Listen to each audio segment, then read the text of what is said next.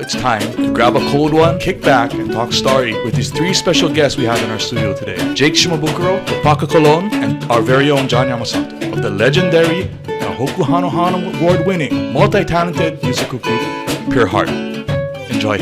I know, Kyle, you have 18 million questions for us.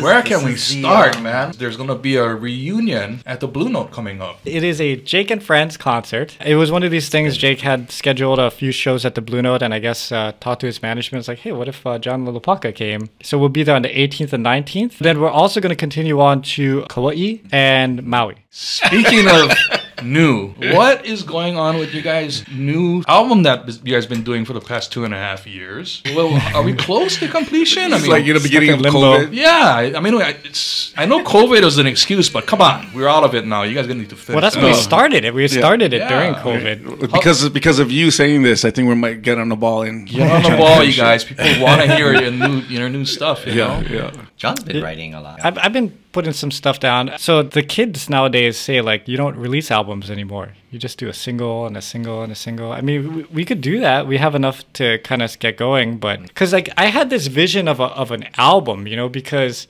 we do such a wide genre of music. Like, we have some country songs on there. We have some kind of pop stuff. And then there's always like Latin feels with the so when you tie it all together, it's like this nice theme of music, you know, like Molokai Sweet Home. I love when we do that song and people will come up to Lopaka and be like, I had no idea that he was making those sounds. I just thought it was.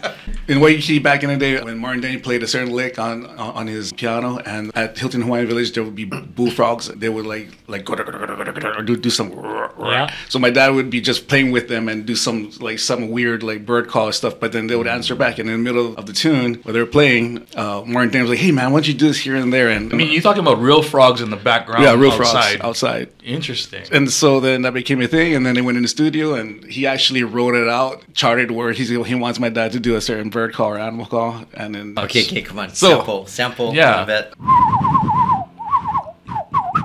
I told him, like, oh, you ever heard of a dove that's in heat? And they're like, what is that? How does it go?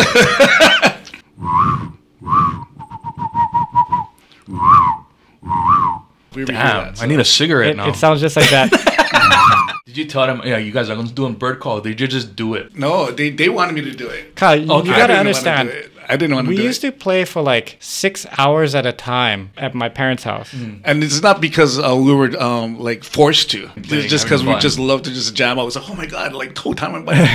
In that span of time when you're playing that long, you're going to think of like, hey, what if I did this? Or what if I did that? Yeah. Or what if I, you know, like. I remember when we did our first like wedding or baby party, and people were like blown away because turn around and he'll be singing, John be singing Kili Ray Shell, you know, yeah. Like whoa, and everybody like, else says kind of tripping out because you know because he's John. Figure out he looks like John, right? But the voice is like what? Yeah. When I heard you on the radio for first, I didn't know who you were. Yeah, I thought you were like some big Hawaiian dude. Yeah, that's what everybody said. That voice, you know, like I was like, oh. Some Hawaiian guy, nice voice, man. And then when I saw it, I was like, huh?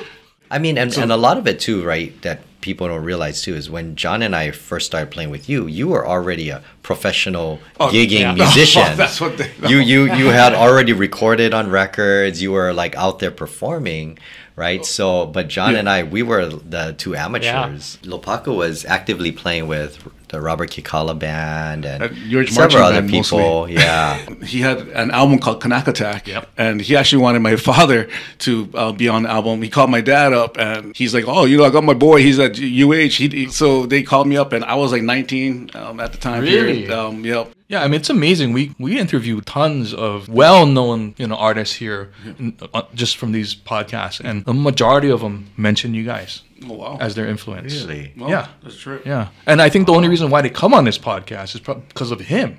I mean, if we called them, they wouldn't show up. No, it's because their influence, Right. I don't know. When you're in it, you don't think people care or listen or whatever. I don't know. Yeah, you don't think that you're becoming like a natural role model. Yeah. Sort of. But that's kind of sort of what's going on. Yeah. And you don't realize it.